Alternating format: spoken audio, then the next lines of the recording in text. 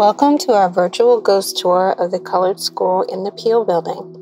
The Peale Center is the former site of the male and female Colored School No. 1 from 1878 to 1889. We will be moving throughout the 3 floors of the building, occupying all of the spaces and rooms used for classroom instruction and offices. This digital model shows the Peale Building as it was in 2017 while undergoing interior renovations. Our model was created using 3D laser scanning technology and point cloud processing software. Follow us on a journey back in time as we imagine these spaces buzzing with the activity of 19th century classroom life.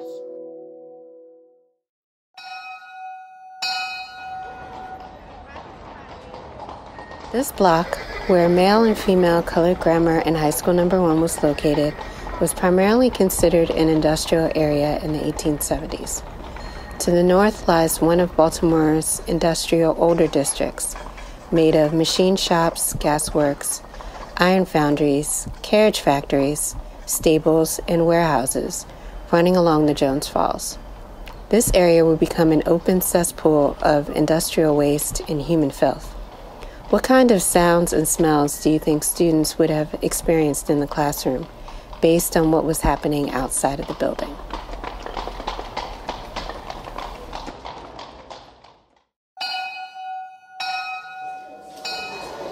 The school's principal, George Staley, and others call the colored high and grammar school unhealthy and even dangerous.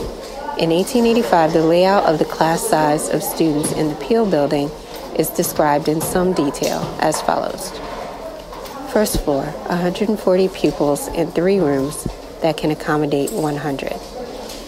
Second floor, 235 students in 5 rooms, 2 of them very small. Third floor, 200 pupils in 4 rooms, 3 of which should have 35 at the most. Other spaces, principal and teachers' rooms used for pupils. Inadequate colored school accommodations. Baltimore Sun, February 18, 1885.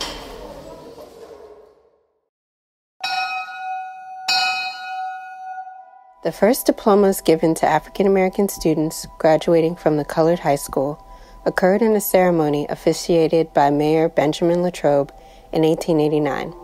There were 9 graduates, 7 girls and 2 boys: Gertrude and Nellie Anderson, Gertrude Deaver, Fannie McCabe, Molly Taylor, Violet Thompson, William Murray, Walter Scott, and Mamie Neal.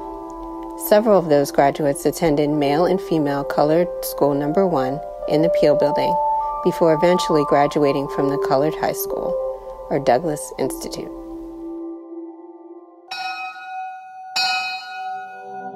The first 7 graduates of the colored high school passed with an average grade above 85%, which entitled them, quote, to teach without further examinations, end quote. In the spring of that year, Baltimore City Council passed an ordinance empowering the Board of Commissions to confer testimonials on the pupils of the colored high school, the same as upon pupils of the Baltimore City College and the female high school.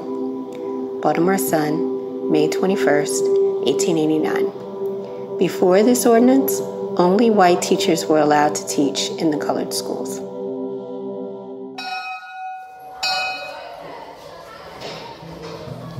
Students attending male and female colored grammar and high school No. 1 face significant challenges in order to attend school, such as arranging transportation to get to school and not attending school during the harvest season. Have you faced any similar challenges in order to attend school?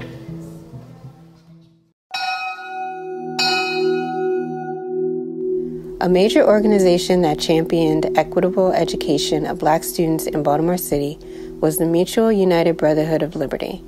The Brotherhood of Liberty was founded by Reverend Harvey Johnson and several clergymen and was the first civil rights organization in Baltimore and one of the first in the nation.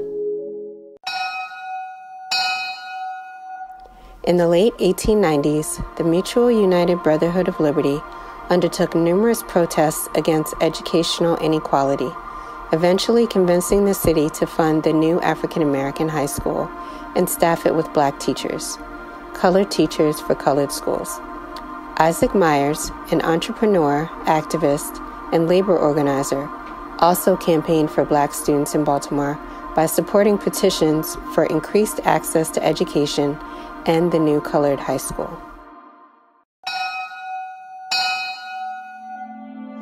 Students attending male and female colored grammar and high school number 1 encountered poor building and working conditions within the school, such as overcrowded classrooms, poor ventilation, and excessive heat.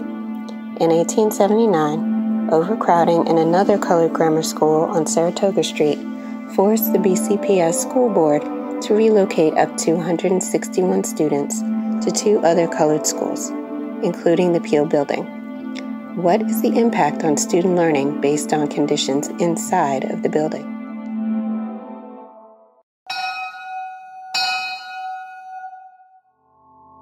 The building occupied by the Colored High and Grammar School, a male colored school number 1, is not a suitable one in scarcely any respect.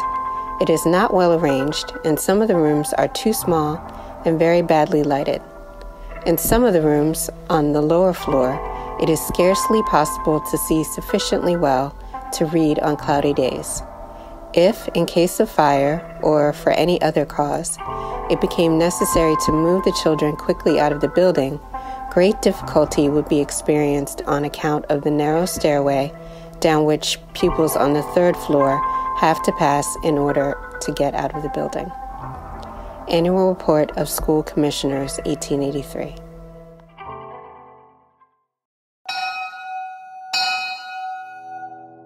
Gendered education, separating boys and girls in the classroom, was the norm.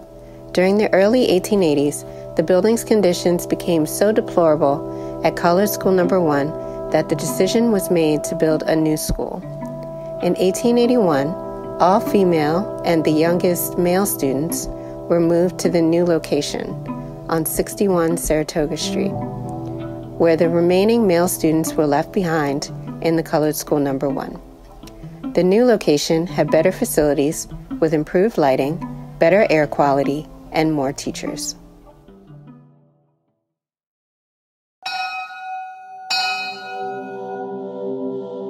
There is more emphasis on educating girls and young women because of the expectation that they would become nurses, teachers, and domestic workers, all of which required mastery of certain subjects. Boys, however, were expected to do industrial or agricultural work that didn't require as much formal education. Do you agree with the notion that gendered education, separating boys and girls in the classroom, can contribute to student success today? Do you think that it makes a difference?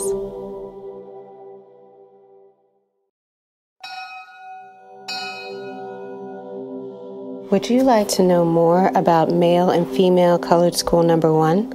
Follow our research and contribute your story on School 1, our new microsite linked to the Peale Center website at http://www.thepealecenter.org/school1.